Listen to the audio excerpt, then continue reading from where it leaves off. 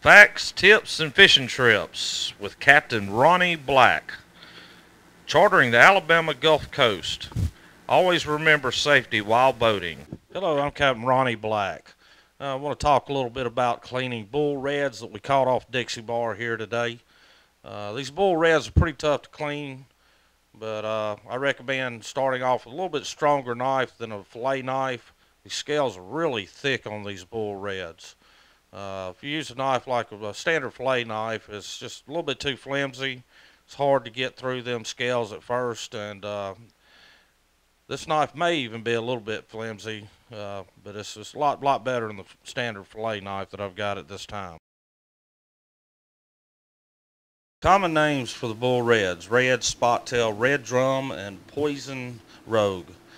Now what we're doing right here is making the first incision right back through the side fin. Then we want to follow around the white of the belly, curving like the white curves on the bottom end, then finishing back through to the backbone. And as you notice, I bent the knife a little bit. Even that stern knife bent a little bit. These drum are pretty hard to clean. Them scales are pretty thick. They're equivalent to a guitar pick, a stern guitar pick. Now once you do that, you can make your fillet, start your fillet, cutting your fillet out, making a small incision along the backbone, then following up to back to the head again. You don't have to make it through all the way the first time. You can make shallow cuts. There is a rib cage that's in the back end of the fish towards the belly, up towards the front. You'll just be able to cut to it. Then you'll spin your fish as I'm doing right now, and then you'll feel up in there, and you can feel that rib cage. You just want to go on the inside of the rib cage towards your fillet, make an incision down at a short angle, maybe 6 inches back, where you feel the rib cage. And this will allow you to remove the fillet without having to try to cut that rib cage out and then removing it later. It's just one technique that I like. Okay. Occasionally, more than one spot can be found on a red drum, and rarely no spots are present. Some have very beautiful markings, as this one in the following picture. This bull red was caught off of Dixie Bar. It's got some beautiful markings on it. Rarely they have that type of marking, or no marking at all.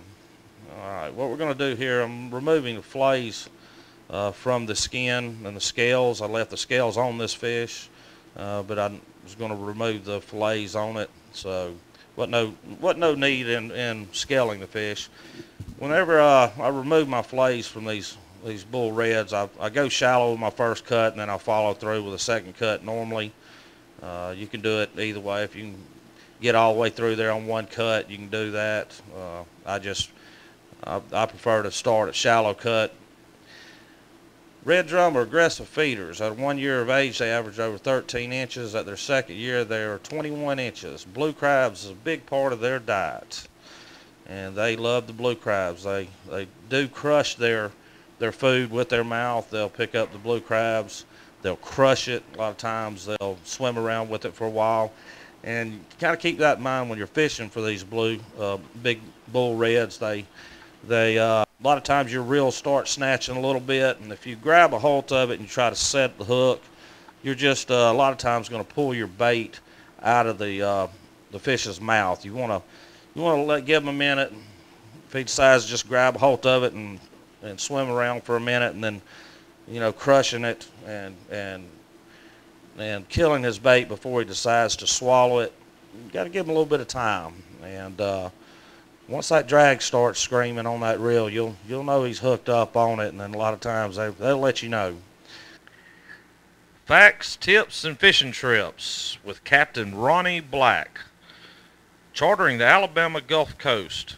Always remember safety while boating. Real action, real fun, real adventure.